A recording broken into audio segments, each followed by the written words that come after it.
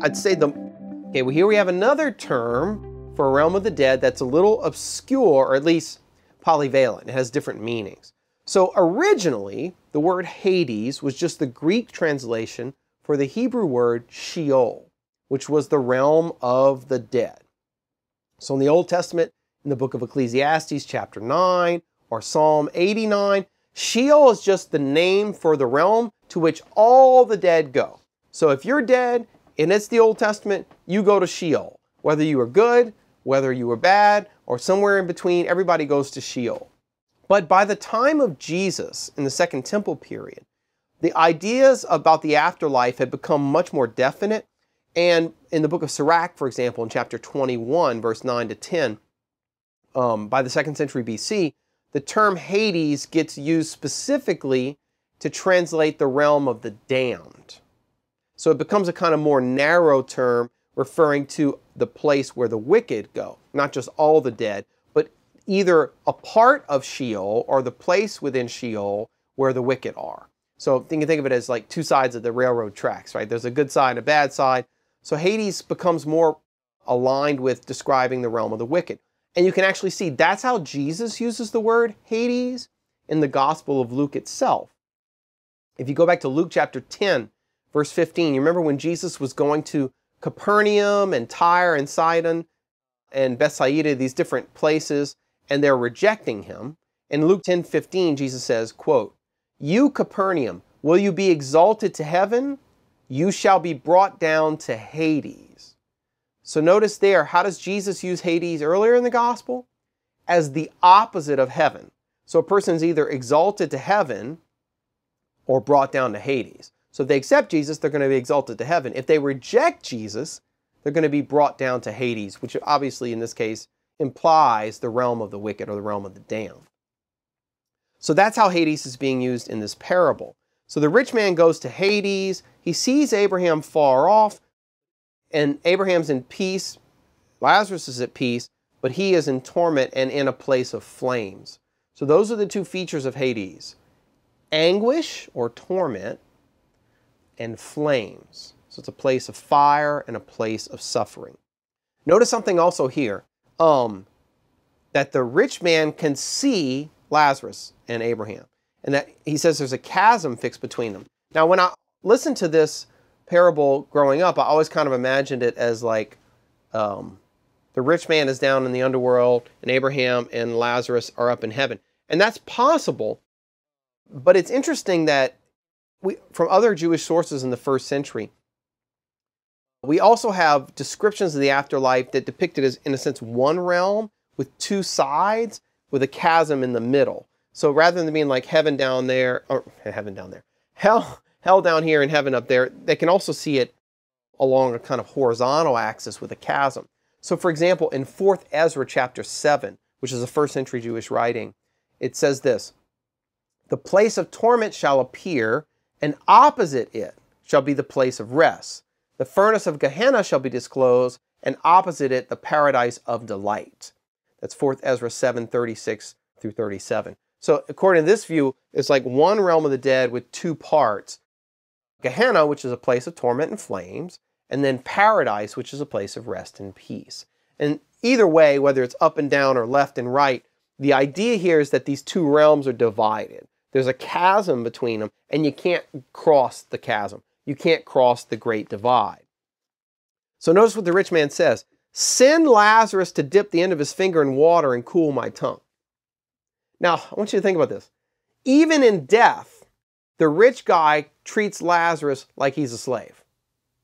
Notice, he speaks to Abraham with respect. "Oh, Father Abraham, well, could you send your servant Lazarus to get me some water," right? "And dip the end of his finger in the water and cool my tongue, because I'm in anguish here in these flames." Unfortunately, Abraham says, "Sorry, there's a chasm between us, and no one crosses from one side to the other." So in response to that, the rich man says, "Well, then I beg you, send him back to my father's house, to my 5 brothers, to warn them, lest they also come to this place of torment." And Abraham says, "Sorry, can't do that either." Listen to this: "They have Moses and the prophets. Let them listen to them." Pause here. Notice what Abraham's saying. They have the scriptures. That's all they need. The scriptures, that's what Moses and the prophet means. It means the first part of the Bible, the Torah, 5 books, and then the prophets, which is the second part of the Bible. The Jews had 3 parts: law, prophets, and writings. Prophets contain both the prophetic writings, but also all the historical books like Kings and Samuel and all. They called all that the prophets. They still do to this day. So what Jesus is doing there, or what Abraham is doing, is mentioning the first 2 parts of the Bible, the law and the prophets, and saying, look, they have the scriptures. That's all they need. Let them listen to them. And then the rich man protests and says, no, no, no, no. If they see somebody come back from the dead, in other words, if they witness a miracle, then they'll repent. And Abraham says, if they won't listen to the scripture, it doesn't matter. Even if they see someone rise from the dead, they will not repent. It's not going to convince them. End of parable. It ends on that very hopeful note there. Okay, so what's going on here?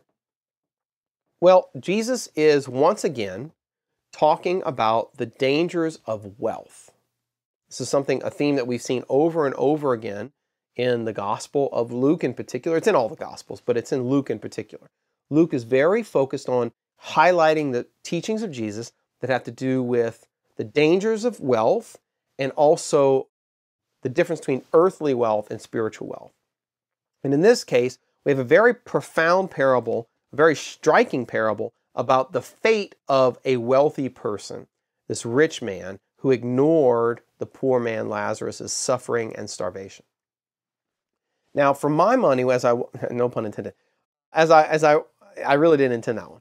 For my money, what's striking about this parable is what the rich man doesn't do. I want you to notice something. If you think about Jewish morality in terms of the 10 Commandments, notice what the rich man doesn't do. Does it say that he's an idolater? No. Does it say he breaks the Sabbath? No. Does it say that he stole from anyone? No. Does it say that he was a liar or an adulterer or a murderer or any of those things? No. All it says is that he lived a life of luxury and a life of gluttony that led him to fail to love his neighbor, to fail to care for the poor man and the sick man who was right there at his gate. So what's striking to me about this parable is that the rich man is condemned to Hades, often translated as hell, for a sin of omission.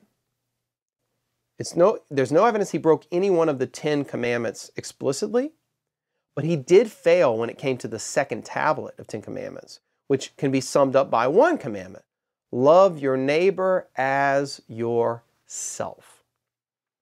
So this is a really powerful parable about how wealth can lead us to fail in charity toward other human beings. And that failure, a grave failure in charity toward other human beings, can be the cause of the loss of eternal life.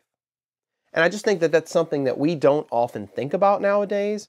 I mean, how many times have you heard people in the modern world say something like, well, I never killed anybody, I'm a good person, right? I never killed anyone. Okay, well, that's setting the bar rather low, okay, in terms of ancient Jewish morality, in particular, in terms of scripture. Sins of commission are evil, but sins of omission can be equally grave depending on the gravity of the omission. And in this case, the factors involved in his failing to love Lazarus by caring for him, or at least feeding him, are 2 things: luxury and gluttony. He's living a life of comfort and ease. He's living a life focused entirely on himself.